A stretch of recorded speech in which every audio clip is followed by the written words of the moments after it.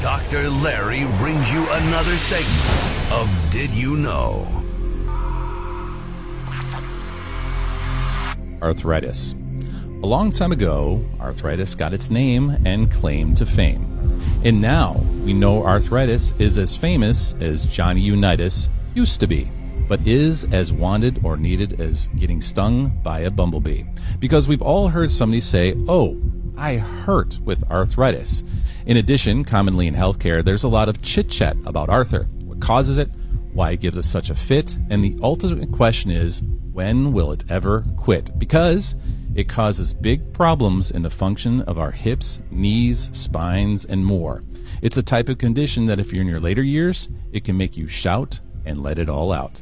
And maybe that's what Tears for Fears was singing about, because arthritis we can definitely do without. So come on, all you arthritis sufferers, I'm talking to you. Come on, I have some information to soothe, so if you have arthritis, then pay close attention to our next guest. She's a practicing physician and board certified in a field that deals with this. It's a show you will not want to miss because I'm bringing you a specialist. So for the sake of simplicity, we'll call this segment Ask the Rheumatologist. Dr. Sethi, welcome to the show. Thank you so much, Dr. Larry, for having me here. I appreciate that. Yeah, and we were talking before we started to get this fired up today, and for everybody listening, they know over the last couple of weeks I've been talking about you on the radio. So we've got a rheumatologist coming on WIKB and live on the air coming up, and I'm probably equally as excited as they are, and some of the folks that have been coming to the office. I just had a lady in yesterday. She says, I'll be listening, because she had a question that dealt with potentially an autoimmune problem that may relate to exactly what we're going to go over today. But I think the key is first, and this is the first time you've been on the show, is what I'd like you to do is just give us your full name, your license type, any certifications or board certs you have would be great. Yeah, so my full name is Manpreet Sethi. I'm a board certified physician in internal medicine as well as rheumatology. And I'm licensed to practice in Wisconsin and working here at OSMS. Okay, and where did you do your undergrad, and where did you go to medical school? So my undergrad and medical school, that happened in India. And after that, I gave USMLEs to come here and did residency in New Jersey and fellowship in Nebraska. Excellent. And before, you decided to become a physician and choose your subspecialty, give us a little history of why you chose to get into this particular field itself. So rheumatology, if there is anything like stars alignment or anything like that, I think that's what happened with me as far as the rheumatology is concerned. I always wanted to be a physician. I think when I was in second grade, my mom tells me that I have been saying I will be a doctor since then. And with rheumatology, what happened is that my first very clinical rotation in med school, the first patient that I ever saw was the patient who had scleroderma, which is, yes, like a condition that not many people have heard about. But to simplify it, I would say that was a devastating condition for that lady who was young, who lost her job, and her husband left her because of that as well.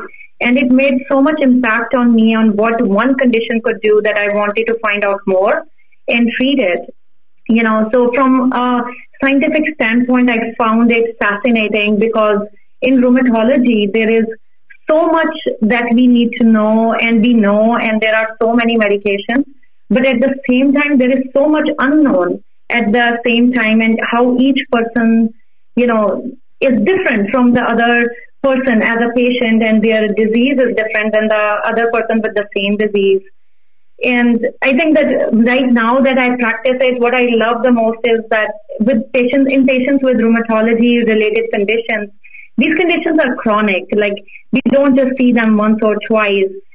It's a lifelong relationship, basically, which I love. Like, it's basically like growing old together with the patient.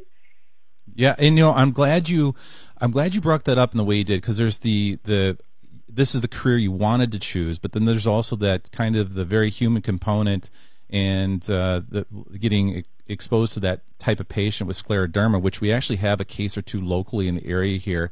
In fact, I think one of the folks went down I'm not sure if they saw you or not, but they went to OSMS, saw one of the rheumatologists there, specifically to see if they had it or not because it was in the family gene. But and even like I mentioned before too, I started out, I led in with arthritis, but rheumatology is a wide scope of things that you see and treat, scleroderma being one of them. Myositis is another one on the list, and we're going to jump into some of those down a little bit later in the interview. But ultimately, I think that's getting into the field of dealing with people one-on-one, like you said, more so just for kind of a lifetime, because these are chronic conditions that can come up. You're walking them through these things, and then you have to be somewhat, as you know, you've got to take the science component of it, what you know works, be objective as you can, but ultimately you're still kind of maneuvering with some of these patients in a bit of a gray zone and having to kind of, I would imagine, coming up with unique care plans for folks with things you maybe not even necessarily know exactly the right angle on them, but have to figure out as life goes on with them, which makes it kind of a very wide open, unique field. As far as before we get into the meat of the interview here, I always like to ask this question. I think it's semi important because as we're talking together here too, it immediately can tell just the genuine quality of your approach to medicine. But give us one unique personal talent or hobby or interest you had. If you play an instrument or something that you like to do maybe in your spare time that we would all like to maybe hear or know about. A little teaser. What is Dr. Sethi's famous dish? We're going to talk food, learning from this rheumatologist for just a few minutes, and then we'll get into everything we need to. You're listening to the Dr. Larry Radio Show.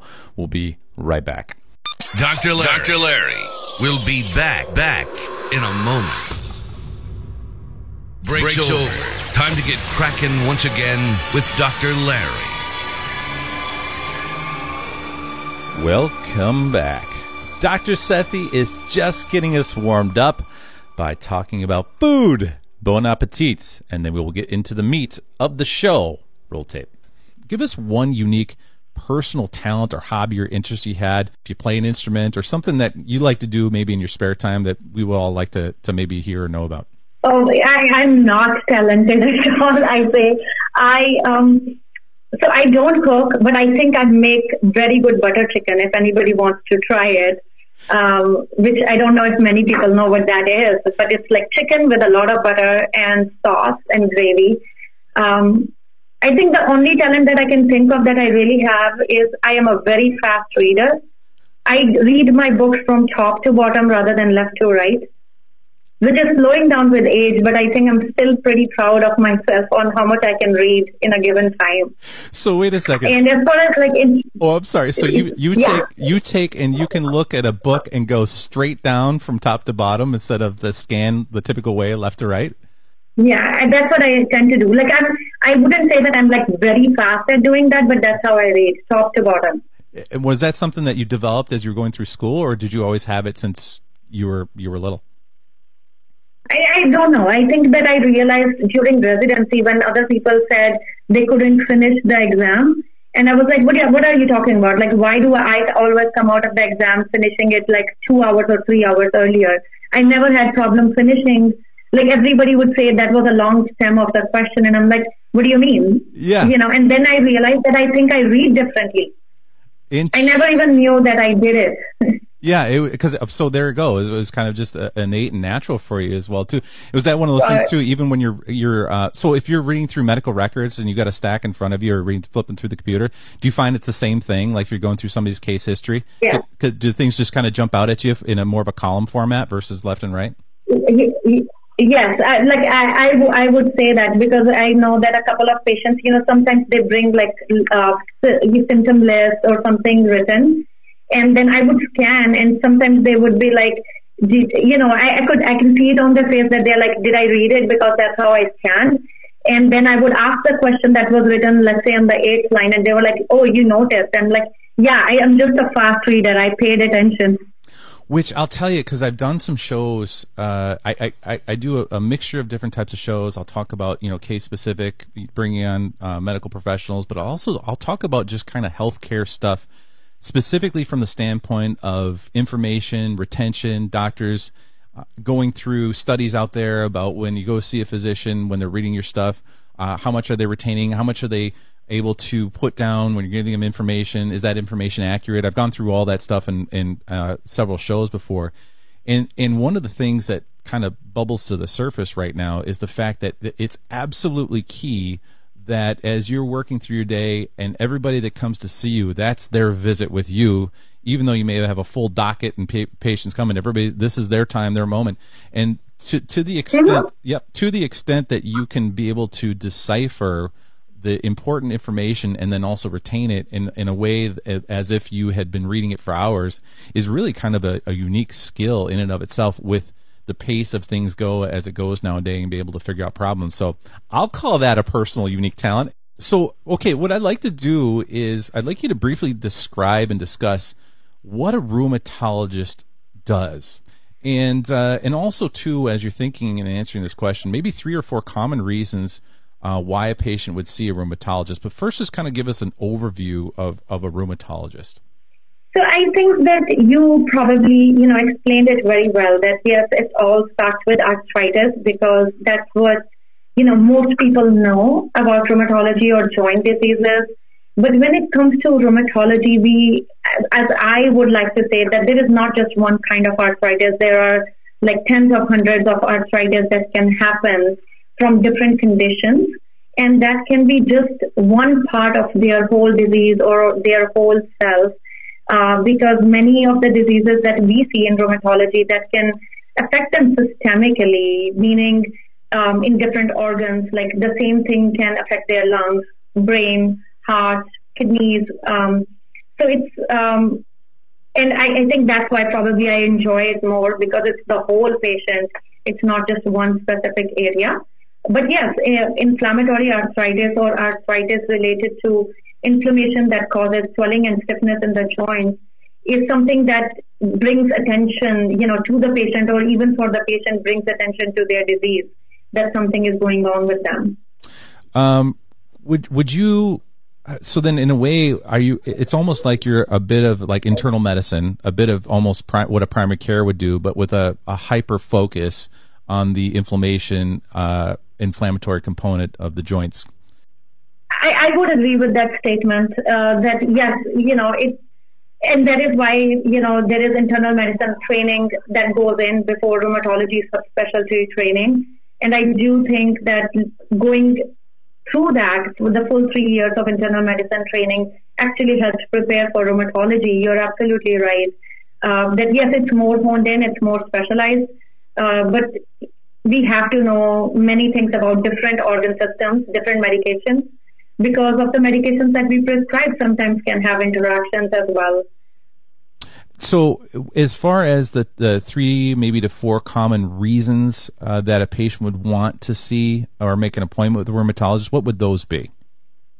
So again, a most common reason that pain is always the most common thing that anybody would experience or pay attention to. So in general, like a pain in the joints along with swelling in the joints, so things like rheumatoid arthritis and gout, they will catch anybody's attention and they would see a rheumatologist. But other people who also may have some different kind of disorders going on and perhaps there is no unifying diagnosis, but things like muscle weakness. And sometimes muscle weakness can be related to autoimmunity, just like you previously mentioned, myositis. Or if there is more than one organ being involved at the same time in somebody's disease, like lungs are involved and kidneys involved at the same time, and we don't know what that is. And sometimes those can be linked to conditions that a rheumatologist can help treat, like vasculitis, for example. From a diagnostic perspective, this is one thing that I always relate to a patient if I'm mentioning to see a rheumatologist. I give them almost 1 or 2 sentence sort of theme. I say, a rheumatologist really knows how to run labs and look for stuff. Would that be an accurate statement? And what I mean by that is sometimes in the primary care setting, yes, they're going to run your standard panel of labs and maybe they'll see some stuff, maybe they won't. But I always say when it comes to seeing a rheumatologist, you all seem to have a really kind of a better perspective on how to look and run for different types of labs. Is that one of the tools that you lean on? Besides obviously history, exam, etc., would it be from a lab perspective, or would it be from diagnostic imaging, or kind of all the above? I would definitely say that in rheumatology, it's definitely all the above. We cannot survive without any one factor. In fact, I'm going to say that in rheumatology, it's really the history and exam that probably trumps like everything else. So when we do labs, it's more for confirmation or ruling out rather than like thinking about what the problem could be. And imaging is only used when we think that, okay, it doesn't match with what I'm thinking, so I need imaging. But it's really the history and physical and the pattern recognition, because many of our diseases that we see, they don't have very specific labs. So people can have some positives and may not be related to what we are treating, or vice versa, that we are treating and, just like you said, like we are treating and people have rheumatoid arthritis, but none of that shows up in the blood work sometimes. Got it. And I'm glad that you said it that way. I'm a big proponent. I've been in practice for 22 years and of history and exam. I think those are, like you said, trumps labs and diagnostic imaging. One of the things that I always tell patients too, I said, what I'm doing right now is I'm assessing and addressing and focusing on from a historical perspective, present day, and when I come up with ortho neuro and experience to try to come up with a diagnosis before we even do anything else or make a referral. We should have a working knowledge already, and then everything else just kind of adds on as an ancillary tool. And I have found too, like you said, when patients come back from a rheumatologist, they will report back to me and say, that was a long visit, extended exam, and it's one of the things they typically do. And then they'll add in this thing which I found over the years. And they, by the way, Dr. Lay, they ran some labs that my primary care just didn't do too. So that's maybe what you're doing too. Like you said, you're doing that the first two components, which weight everything, and then just kind of looking. And like you said, sometimes things just don't even show up in labs. Would you? So then I guess that does kind of tie into a little third question I want to ask here is, compare and contrast, let's say, internal medicine, primary care, role responsibility, and then as a rheumatologist. Because I think sometimes, too, when people say, oh, I need to see a rheumatologist, or in a sense, like you've mentioned, gout, I know that sometimes in the primary, quite often in the primary care setting, they're handling the gout. But when would a patient, let's say, we'll just use gout for an example. Let's say that somebody's got gout and they're seeing their primary care doc. When would it be one of those discussions where the primary care doctor or the patient says, I think I need to see a rheumatologist for this? If you can compare and contrast a little bit between internal medicine, primary care, and specifically when it would be wise for a patient to give a call. So if you're listening, what I'm doing here is I'm having Dr. Sethi answer for us when to call. Sometimes we know when to call an orthopedic surgeon, or when we think we might. Sometimes we know when to call primary care, neurologist, but I'm trying to handle kind of a hazy concept of when a rheumatologist would come into play when it comes to your health care, when to call them, when it's wise. So Dr. Sethi is going to answer that question in just a few minutes when we get back from the break. Stay tuned. This is the Dr. Larry Radio Show. We'll be right back. We'll be right back with Dr. Larry. We're back with Dr. Larry. Welcome back. If you're just tuning in, I have Dr. Sethi on the show, a board-certified rheumatologist who practices at OSMS. That's Orthopedic and Sports Medicine Specialist. We are discussing what a rheumatologist is and their way in which they diagnose and treat under their specialty. Roll it. So, I think I will take this opportunity to thank all the primary care physicians out there, first of all, because I think that they deserve so much more thanks from people, like from patients, from specialists like me, because they are the quarterback and they run the show basically, and they can identify who needs whom. And I appreciate that. When it comes to gout, I feel many of those cases can definitely be managed in primary care setting, because many of the primary care physicians are very comfortable managing the medications that we use in rheumatology. None of those are immune suppressing medications.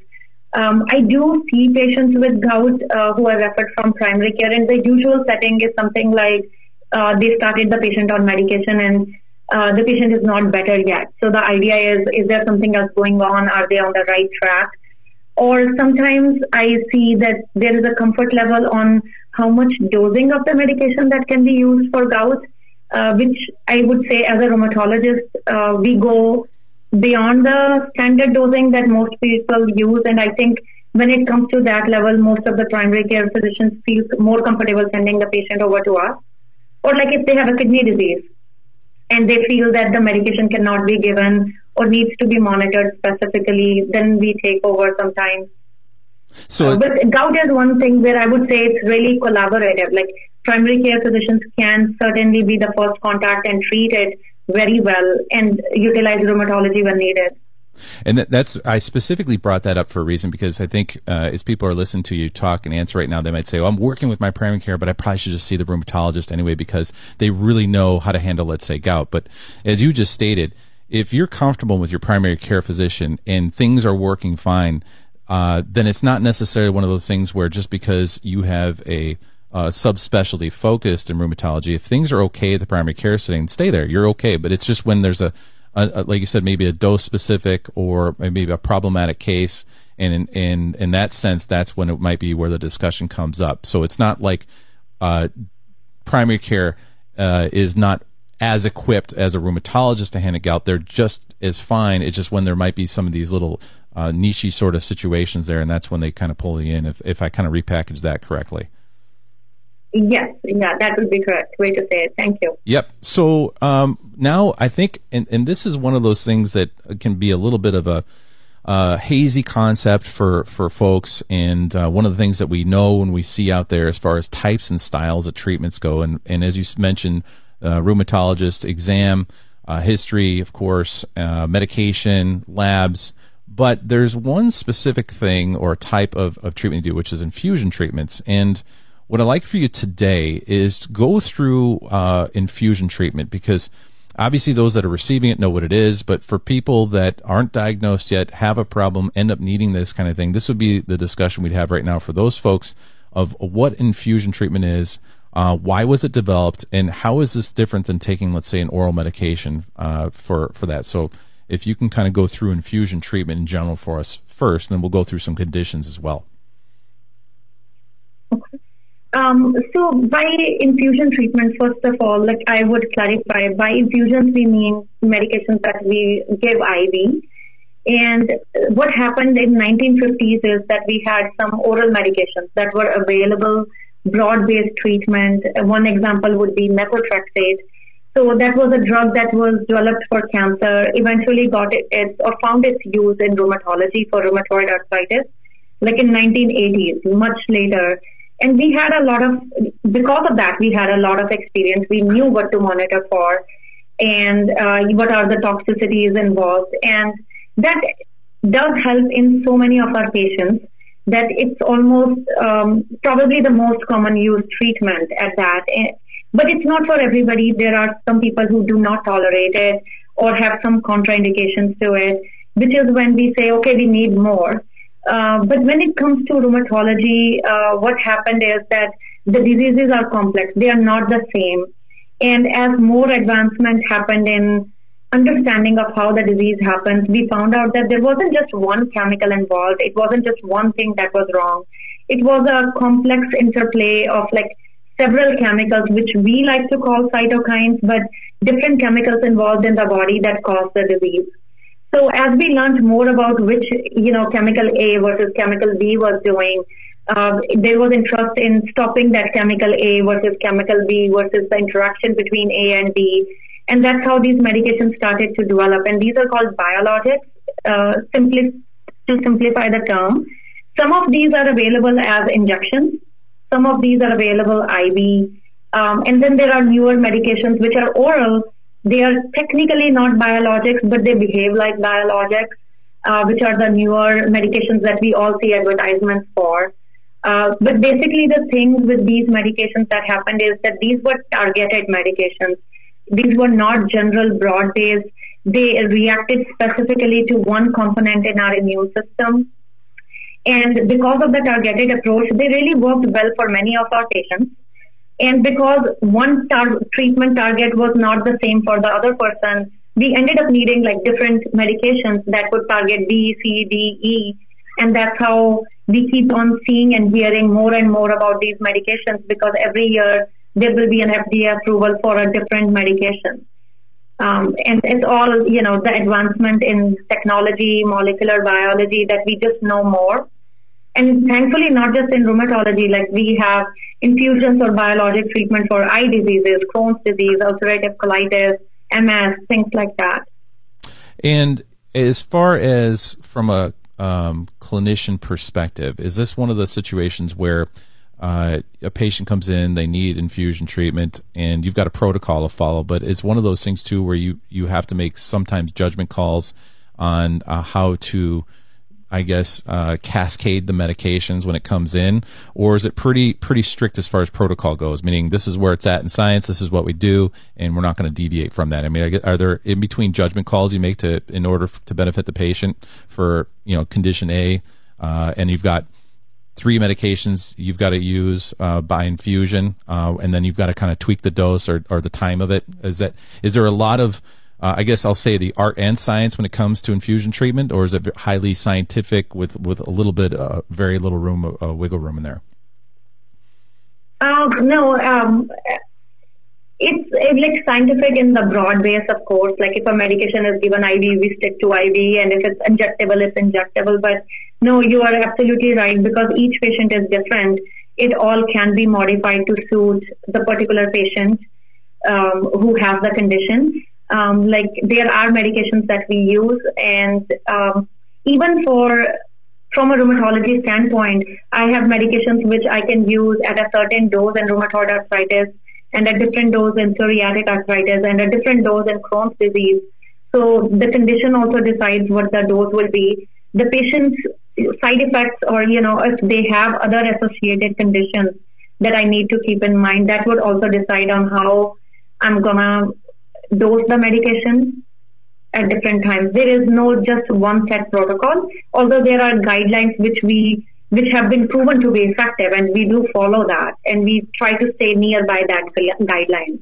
Makes sense. So with that in mind, what I like to do, we're going to do kind of 2 variations of this. I'd like to go through 3 conditions of an infusion treatment and the medication that's used, and how they work in the body, like you said, biologics, and how it interacts with internal body systems and what it's trying to do. So if we can go through, and we'll be pretty objective about this, just condition 1, 2, and 3, and then what I'd like to do is flip it. I'd like to go through successful patient cases. Patient A came in with a symptom, and you diagnosed it and did a treatment for it, and this was the outcome. But first, I'd like to stick with the objective component, which would be, let's roll through 3 conditions where you have a condition and the infusion treatment was medication, and then this is what the medication intended to do. So really what it is, it's kind of a little mini sort of series here, and a little mini class on the condition, the medication, and the effect on the body. But you're going to have to wait next week to hear it. Nanner. Yes, it's going to be a cliffhanger, but it's going to be worth it. So keep that in mind. We're going to go through the medication protocol for infusion treatment, and then we're going to go through successful cases. Now, both of those together really going to highlight what a rheumatologist can do, and also kind of give you that perspective that sometimes is difficult to capture when you're there as a patient. So make sure next week you are tuned in at the same time. So we're going to go through part 2 of this series. Now, upcoming announcements and our tip and trick of the week just around the corner after the break. This is the Dr. Larry Radio Show. We'll be right back. Dr. Larry will be back in a moment.